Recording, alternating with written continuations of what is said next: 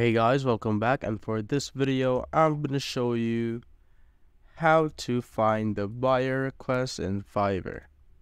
So first of all, what is a buyer request? So just switch to buying right here so I can show you.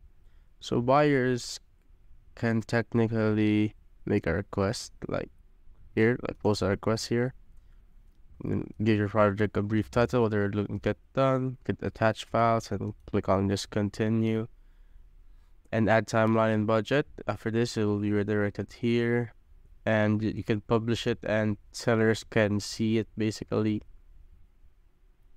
And some say that the Fiverr buyer requests, because you could typically see the option here on my business. On this section, you could see that there's a buy request button there, but some say that Fiverr buy request feature has been removed, and others say that you need a certain amount of time as a seller, or you need a certain amount of orders so you could unlock the feature.